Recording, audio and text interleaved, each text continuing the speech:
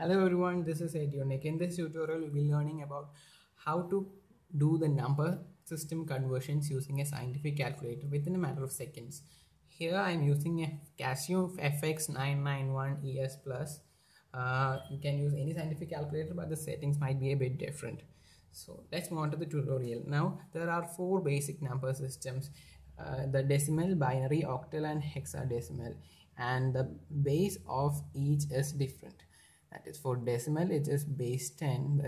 That is, there are 10 different values used to represent each digit, and similarly binary is base 2, and octal, as the name suggests, is base 8, and finally hexadecimal uses base 16. Now, how to do the conversions between these number systems? That is, if we have a decimal number, we can convert it into binary, octal or hexadecimal equivalent of that number. So when we have a scientific calculator, it is very easy.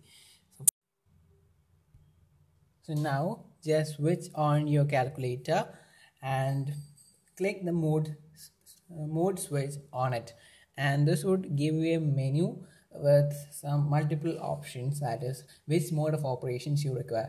And in this calculator I have here a base n, that is we have to change the base of a number, so we click 4, which is the base, and right away it gives the decimal base as the mode.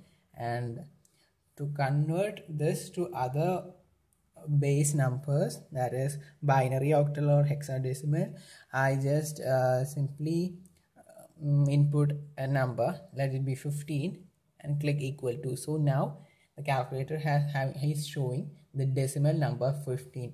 Now to calculate the other equivalents in other number systems, we have these switches right here. Here it is decimal, hexa, binary and octal it is shown, and on clicking each we get directly the equivalent. That is, in 15 in hexadecimal is F, and in binary it is 1111, and in octal it is 17.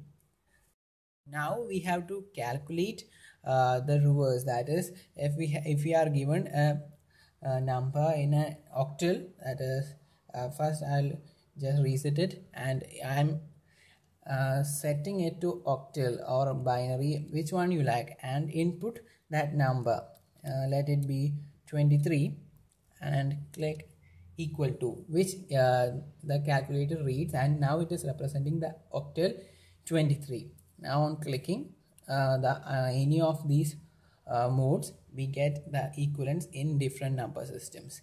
So that is all we have to do in number system conversion using a scientific calculator. You can cross-check your answer in examinations, or directly write the answers if the steps are not required. So thank you, and like and subscribe my channel.